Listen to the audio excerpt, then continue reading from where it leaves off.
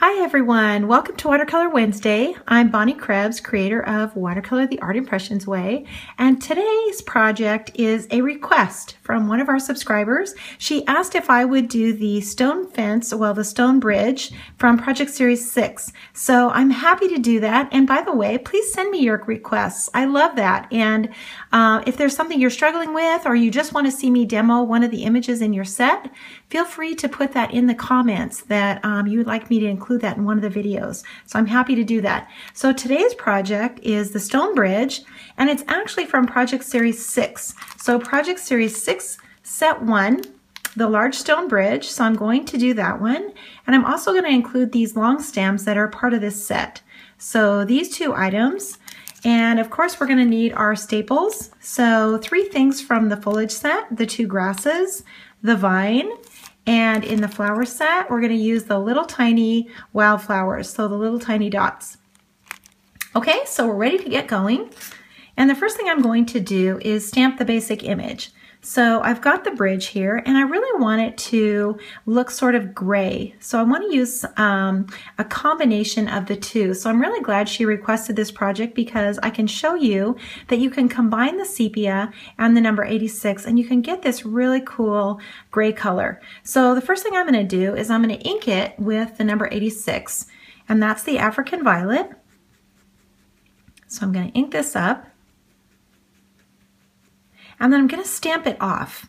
So I'm just going to stamp it off on another sheet of watercolor paper, and probably twice because my ink, my pen is pretty wet. So I'm just going to do that. I'm going to turn it over. I'm not going to clean it off. And now I'm going to add the sepia. So I'm just going to put the sepia right over the top of that blue color. Okay, now I'm going to stamp it on my watercolor paper, somewhere in the center, and we're going to have a really nice color. So the first step, pull the color out of the line. So I dip my brush, pinch it off, and I'm going to start by dragging the color out and just kind of follow the lines. The darkest color is going to be underneath the bricks. So keep that in mind as you're dragging the color over. You don't have to get them all, but keep in mind that the shadow will be underneath. So just kind of follow the lines. And if you can see on the video, it's a little bluish gray color, which I really like. Follow all these lines here. This under here, of course, is going to be really dark. And actually behind this little arch here also. And see, I haven't really dipped my brush again. Just kind of following all these lines. Now when you go to do the rocks will have a highlight on the top. So you want to keep the color concentrated on the bottom and make sure that you leave the top of the rocks uncolored. Always think about the sun being directly overhead, and that just means this white border on the top. You'll always be much happier if you don't color things in solid. And I've got some color on my palette. This is the 86 blue and the 72 green. So I'm just going to take some of this color, the blue, and darken that in underneath here. Okay? So now the next step, even with these images, is to drag the color to the outside. So we're going to pull some of this color out now. We still want this effect of the background. So just drag some of this out. And you can see when you're doing that, you'll be able to see the 2 colors from the original stamped image, which is really cool. So I'm just dragging some of this out here. Don't stress about this. This is like the easiest thing to do. And what you're doing is you're touching the line, and the color will sort of bleed out, and you're taking that color and dragging it out. So you're not coloring along the lines. You're not brushing along the lines. Does that make sense? I hope. Okay, there we go. It's starting to look like a watercolor painting. Now I'm going to take some of this blue, and you want to keep your hands straight. When you're doing water, you want to keep your hands straight lines. The minute you get an angle in here, it's not going to look like water. So brush this in. Just straight lines. And you can come around the rocks a little bit here. This kind of depends on what you want to do. You can end the water anywhere you want to end it. And so we've got that. Now, underneath the bridge is going to be really dark. So we want to make sure that we get this dark color directly underneath. Okay, so far so good. Let's add some grasses now and some vines to it. That's always the fun part, the foliage. So I'm going to take my vine, add it to the block here. And I'm using the pine green. So again, I'm only using half of this stamp. I don't need the whole thing. And remember the sequence of 5. So important. 1, 2, 3, 4, 5. Remember, it doesn't matter that you get it exactly in the right place as much as it matters that you get it in there 5 times. At least 5. 1, 2, 3, 4, 5. And then we're going to add water to it. And just dab.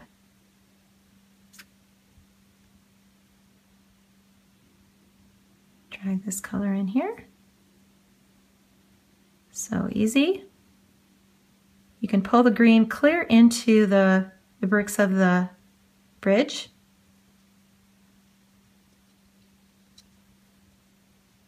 Okay, now we're going to come in with a small grass. So the little tiny grass, and we're just going to, the bridge is actually on a hill, so we want to show that the way that the land comes down. So we're going to ink this, and remember you can go any direction with your grasses. And we're just going to kind of come down the hill.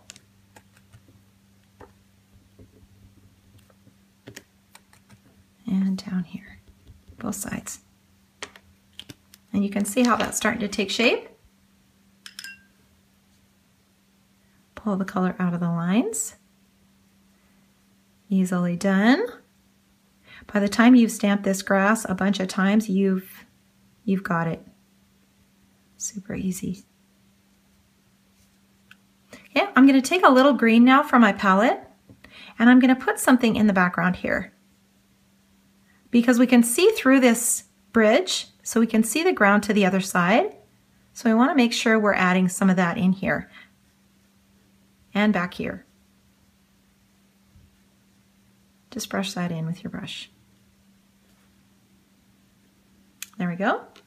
So now let's add the tall grass in the foreground. So I'm going to put that on my little block here. Ink this up. And we're just coming down in front. So remember to walk it. 1, 2, 3, 4, 5. 1, 2, 3, 4, 5. All the way across. And you can go up a little bit up the hill.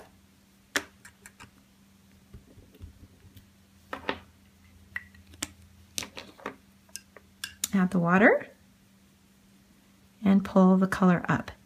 Remember, this is when you can use the brush stroke, is when you're doing the grass. Otherwise, we're just dabbing at the color. So just drag this all the way up and out. You can add a little green in here as well.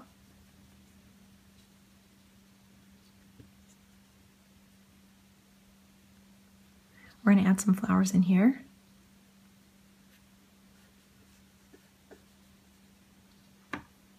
Okay, so let's put our long stems in. Long stems come with a set. I love these little guys, they're so cute. They're actually next to each other. So we want to ink them in 2 colors. This is the African violet. And the green, so 2 colors on here. And we're going to stamp them in a sequence of 5. So 1, 2, 3, 4, 5. And again.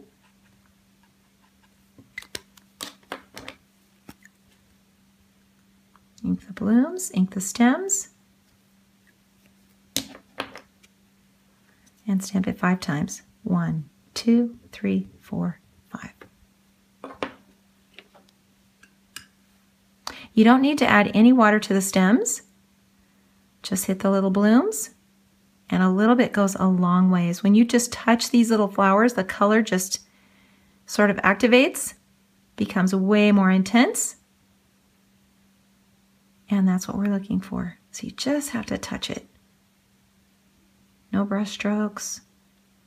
And you can see the light ones are really important as well as the dark ones, so make sure you get them all. Just touch them.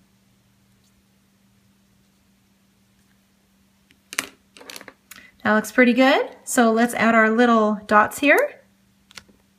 Our little guys. These projects are so quick and easy. This one especially is really quick. That's the whole point of this line of stamping, is that it's quick and easy. It doesn't take very many stamps. It certainly doesn't take very many markers. And you can do these so quickly. So the little dots, again, we're only inking a few.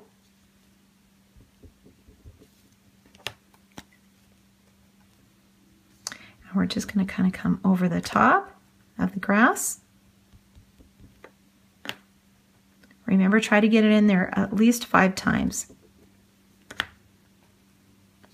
1, 2, 3, 4, 5. You can add a little bit of water to it if you want to, or you can just leave the sharper image. Up to you.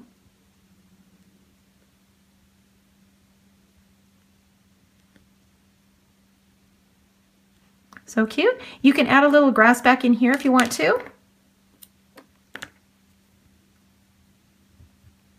Let's put that back on there and get a little of this grass in the background. That's going to add a little more dimension as well. You can drag that clear into the water. If you want a little sky, take a little bit of color from your palette and just brush a little on.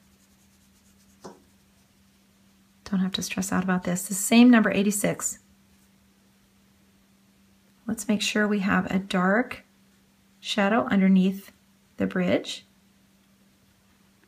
And let's make sure this is really dark in here. You can come back in to the rocks, and down in these cracks you can add a little more color. Remember, the tops need to have that highlight, so we don't want to add a lot of color there. Let's just put a line under here. And it's looking pretty good. Our little stone bridge is finished. Be sure to send me your requests. I'd love to do any projects that you would like to see a visual of. And there you have it. We need a sign and date. And thanks so much for watching. See you next week.